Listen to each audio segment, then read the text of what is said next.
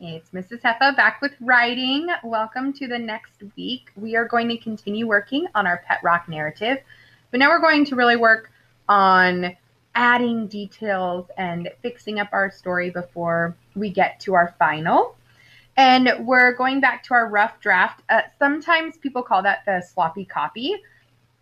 Either way, it just means that it doesn't have to be perfect right now, and we're just working on it and making sure that we can kind of just polish it up, make it look good. So I've got my little pet rock here and my to-do folder. Maybe you wrote work to finish on it, however you're remembering to keep track of your folders.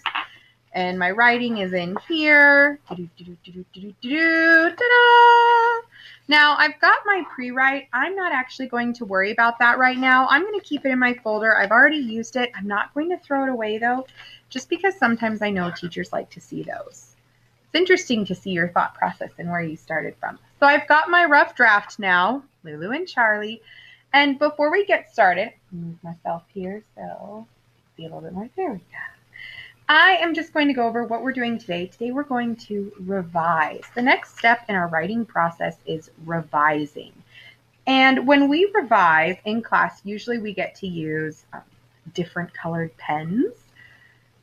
But at home, could use your colored pencils. So I pulled out my purple or violet colored pencil.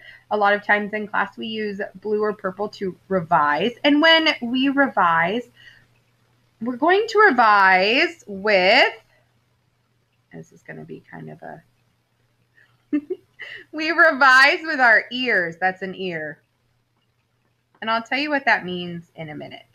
So we revise with our ears. And I always like to think that it looks kind of like this R. Maybe it has like a little ear up here in that R spot. And that's kind of how I remind myself. And when we're revising, we're going to look to add details, sentences, evidence, words. We're going to take out words that we don't need or sentences that just don't make sense. We're going to maybe change around a word or a sentence if it doesn't make sense where it's at. Or maybe we'll trade words or sentences for newer, better ones. If we keep saying said all the time, it gets boring. Maybe I want to do something like when I said, she screamed. Screamed is a much more exciting word than said, and then it's a little bit different if I put said in other parts of my paper. So when we revise, I always like to say we revise with our ears, and here's why.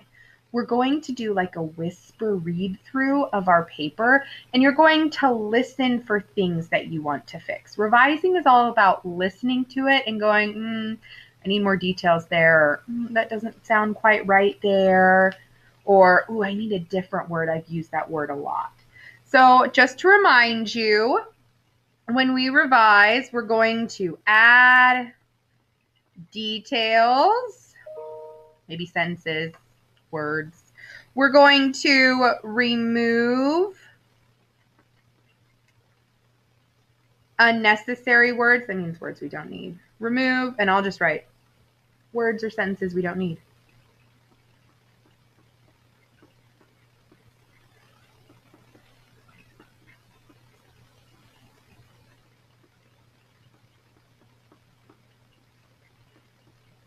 And then we're also going to move. We'll move around words or sentences. You may not need to do this, and that's okay. This is just to remind us that we can at this step in our writing process. And then the last one is substitute. So I want you to think of when a teacher is sick and you need a substitute teacher.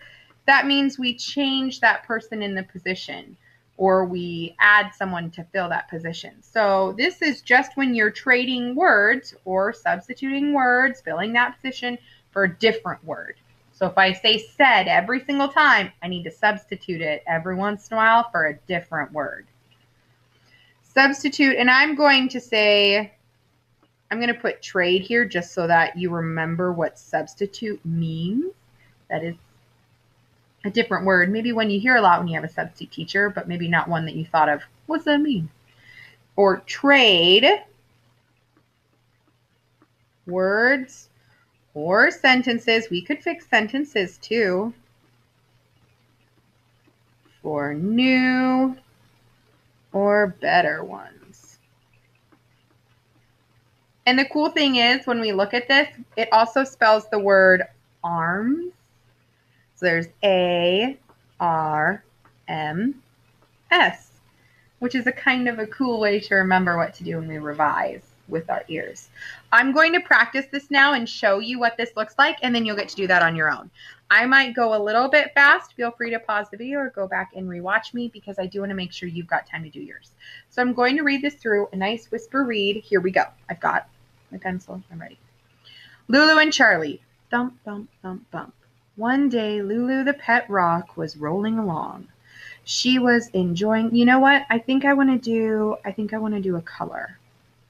She's kind of brown. So the brown, and this is why we skip lines. Look, now I can add that in there. And I put this little arrow here to tell myself that's where I want that word to go. She was enjoying rolling along on the forest floor and humming. And I added a song before as I was writing, so that's something that I would add in. And I think on the, maybe I could describe the forest floor as on the green and mossy. There's moss on the forest floor. There. I love having these skip lines, lots of places to add stuff. Suddenly, out jumped a cat. Lulu was so frightened. Ah, she screamed. I like that.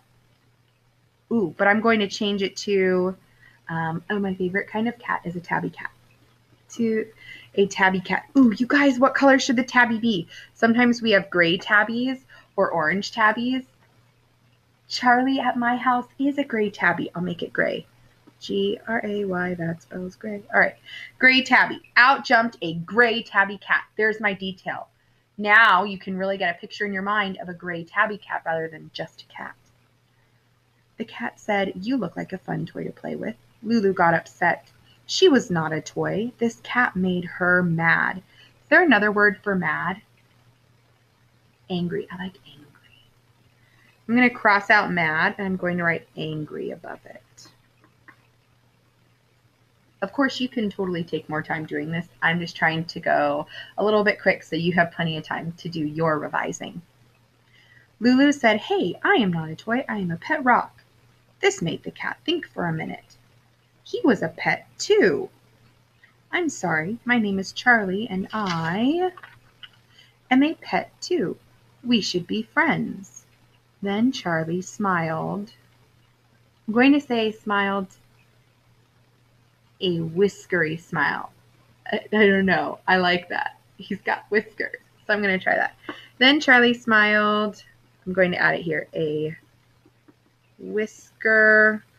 Should I say whisker filled? No, I like whiskery. I'm not sure if it's a word. Guys, I need to look it up in my dictionary. I'm going to do that when we get done. A whiskery smile.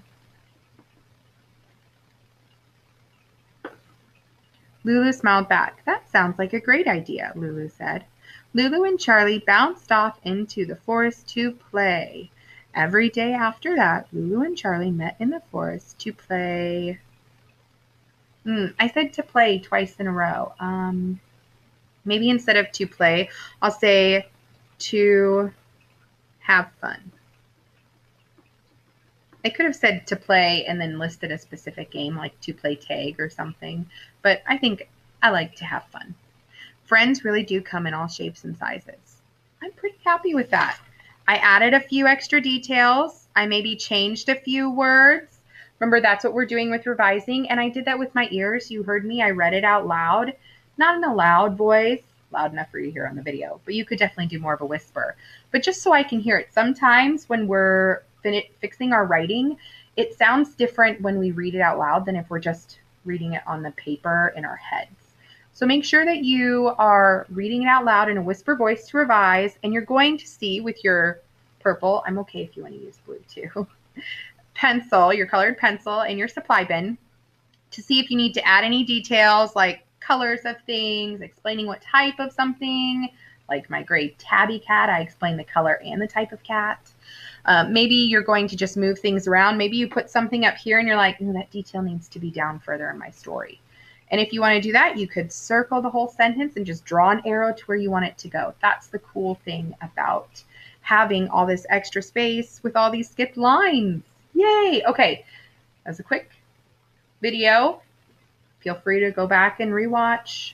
Pause me in the middle if you need to, but go ahead and work on revising your paper, and tomorrow we will edit. All right, kiddos, have fun.